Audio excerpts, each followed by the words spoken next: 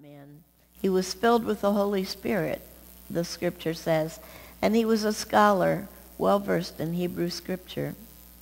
Anna was a widow of many years who practically lived in the temple.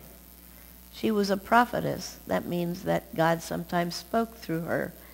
She had no family, and in that culture, you could say she was on welfare. Frederick Buechner tells the story of Simeon this way. Jesus was still in diapers when his parents went to the temple in Jerusalem to present him to the Lord and to offer a sacrifice. That's when old Simeon spotted him.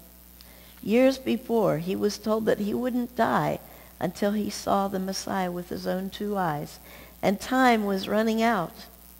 When the moment finally came, one look through his cataract lenses was all it took.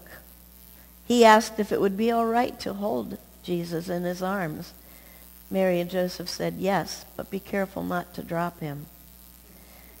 Lord, Simeon prayed as the baby played with the fringes of his beard, now let your servant depart in peace, according to your word, for mine eyes have seen your salvation. The parents were pleased as punch, and he blessed them, too, for good measure. Then something about the mother stopped him, and his expression changed. What he saw in her face was a long way off, but it was there so plainly he couldn't pretend. A sword will pierce your soul, he said to Mary.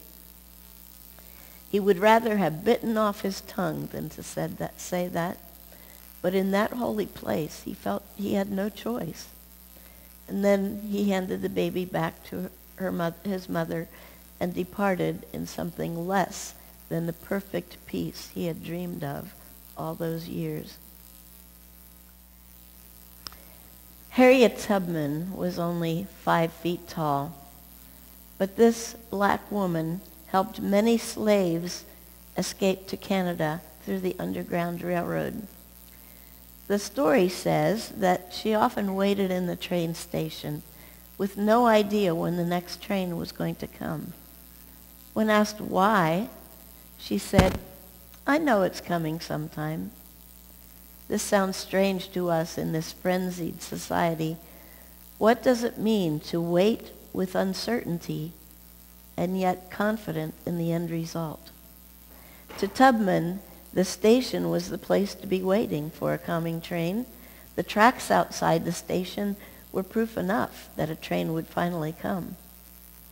Likewise, Simeon and Anna were stationed in the very place, the Temple of Jerusalem, where the Messiah would surely come. At 8 days, all Hebrew babies were taken to the temple to be circumcised and to be given a name according to the law.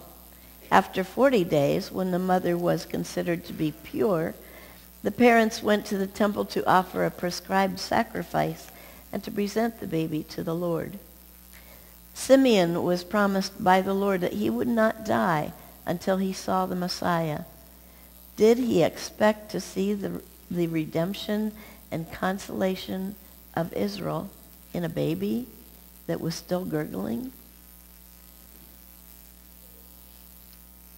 There are many words to use for the Spirit of God that was present in Simeon and Anna.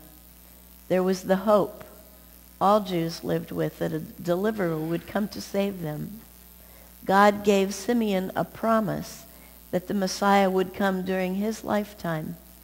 Simeon and Anna were willing to wait with hope until God's appointed time. They expected a better future once the Messiah was here.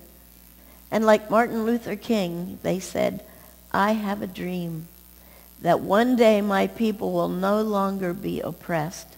I have a dream that shalom will come with wholeness to God's people. In the past, the Jewish people suffered slavery, experienced the wilderness, were taken captive into Babylon, and saw their temple destroyed time after time. Surely the Messiah would free them from tyrannical rulers who called themselves God. I always like to see how artists of the past present Bible stories. In this Lorenzetti's painting, you can't quite see it, but Jesus is sucking his thumb. In Rembrandt's and de Gelder's paintings, Jesus' bright eyes are riveted on Simon as he sings his canticle of praise. Tissot portrays the setting in a crowded, noisy temple court. That's not the way I pictured it in my mind. I thought that it was a quiet setting in the temple between prophet and the parents on a weekday when there was nothing else going on. Not that way. In Bellini's portrayal, Jesus is swaddled so tight he looks like a board. I prefer the warmer, nurturing pictures of lesser-known artists who show their adoration of the baby, like these.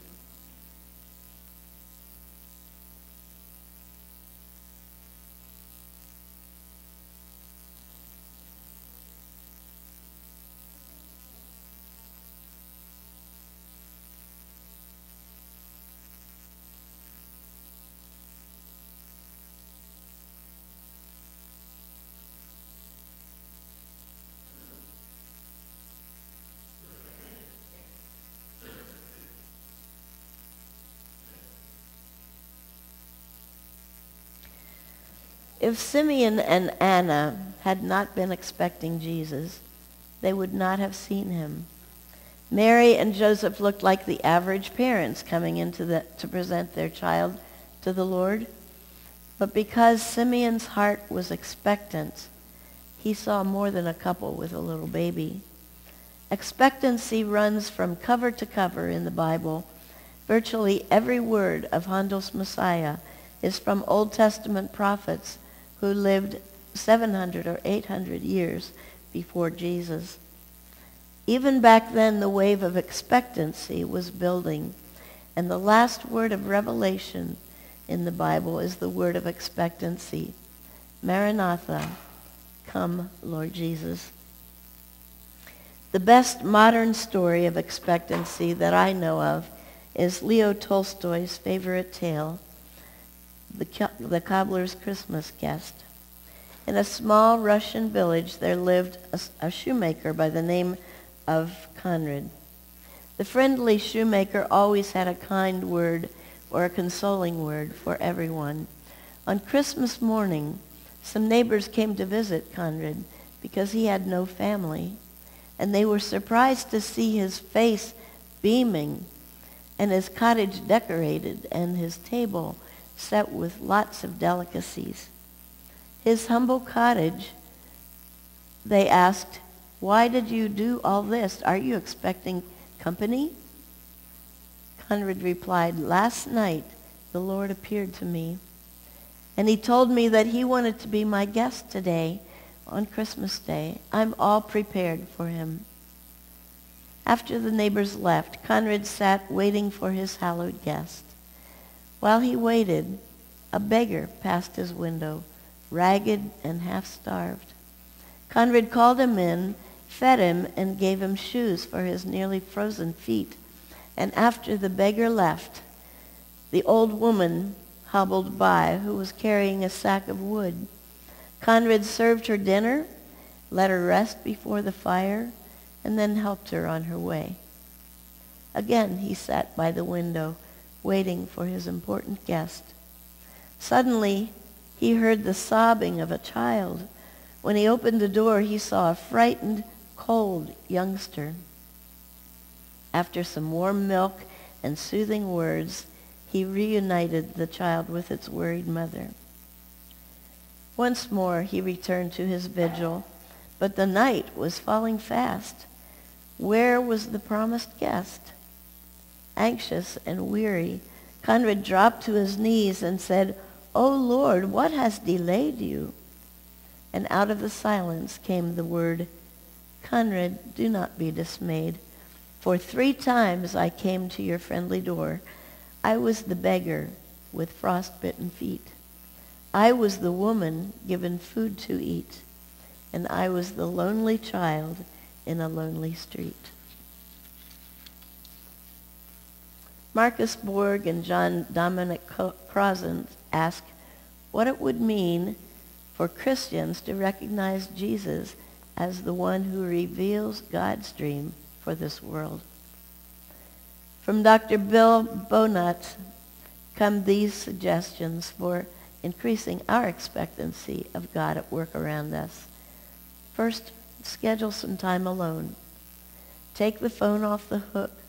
Take your iPad and your cell phone back to another area of the house. Get rid of every distraction you can think of. And after some silence, ask God think about God when he was especially close to you. What did you discover about God? Thank God for that understanding. Then think about people, treasured people who inspired you. And what did they teach you? Thank you for the understanding they brought. And then lift up people that you know need God's special assistance. Ask God for eyes to see the presence of God in others more clearly. Second, ask for something you need that only God can give. Write down that request and put it somewhere where you see it daily. That will trigger your gratitude when God's good answer comes. Blessed are the expectant, for they shall see God. And third, find someone that you can help anonymously, because Jesus said, inasmuch as you do it to one of these, you have done it to me. Throughout the Christmas story, grateful people sang songs of praise. Mary's song at the angel's announcement, Elizabeth's song when Mary visited her, Simeon's song at meeting the baby Messiah. When Anna met the Messiah, you could say her song was, "Go tell it on the mountain." Luke says she began to praise and to speak about the child to all who were looking for the redemption of Jerusalem. May we have the faith of Simeon and Anna to recognize the holy in circumstances and people around us, those that we meet this year. Amen.